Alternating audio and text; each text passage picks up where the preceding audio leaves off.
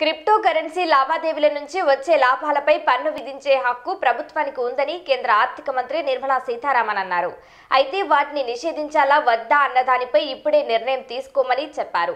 2022-23 చట్టాలపై రాజ్యసభలో జరిగిన చర్చకు శుక్రవారం ఆమె సమాధానమిచ్చారు.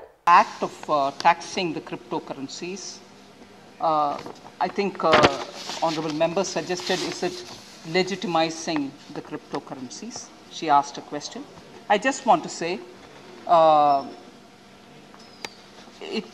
we have taxed the profit emanating from the transactions.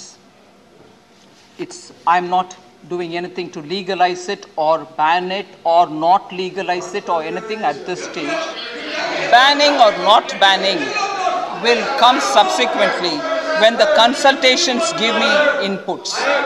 But